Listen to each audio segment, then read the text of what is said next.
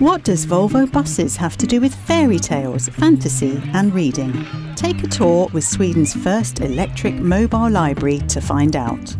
Första veckan har gått kanon.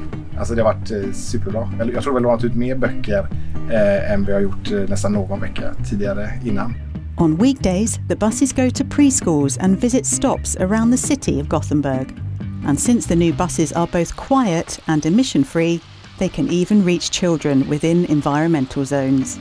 The illustrations on the electric book buses are from the artist Alexander Jansson, and the interior design comes from Finnish special vehicle designers Kita Kori.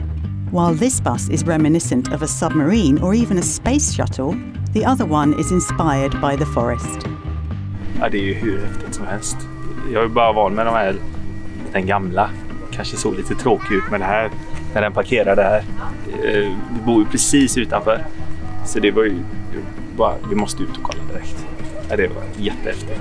The City of Gothenburg now hopes that more people, especially families with children, will discover all the opportunities that the book buses provide.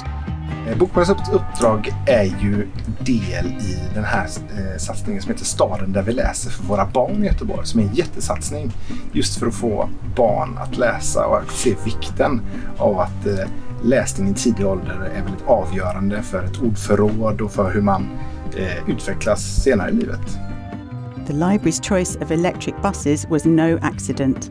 Gothenburg is at the forefront of the electrification of public transport, and the city has set high environmental goals.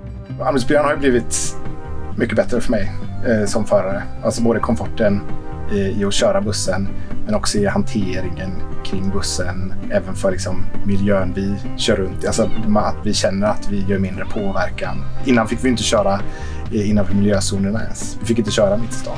Nu får vi köra överallt egentligen.